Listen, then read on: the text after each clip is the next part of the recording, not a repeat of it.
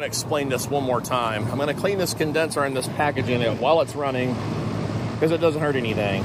But you can clearly see that this is dirty all the way around, every side. It is not moving air correctly. It comes in waves. That's decavitation in the airflow. It's been a drought in Florida and it's extremely hot.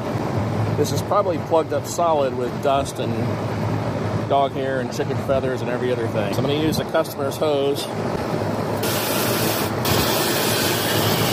Believe it or not, I like that one. You can see it very clearly how dirty this is.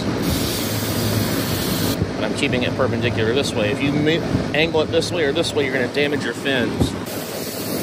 I'm not applying full pressure to this. It's like half throttle, half trigger. Watch all the mud come out of this. You can see the water clearly going all the way through the coil. No problem. It works on double row coils too.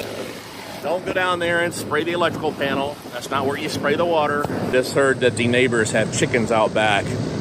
So this is probably chicken feathers that's plugging this up. Then when you get done doing your side, you can go along the bottom and it will clear out a lot of the drain hole stuff. You can always take this thing apart, clean it from the inside out, but it's just not necessary. All you're doing is making the screws wallowed out and loose.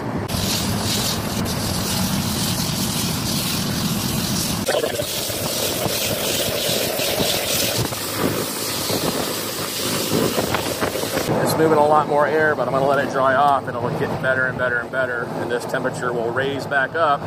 If a coil will pass water, it will pass air. End of story. It doesn't matter. It doesn't matter how you clean it, what direction. If water goes all the way through it, air will certainly go through it. Don't be so dramatic. This is what's in your coil that plugs it up, basically. Oops. Also, there's no gutters on this house. Water rolls right off of this roof when it does eventually rain in Florida, and it goes right down into this fan motor. They're designed to be in the water. They do that for a reason. They've got drain plugs in them.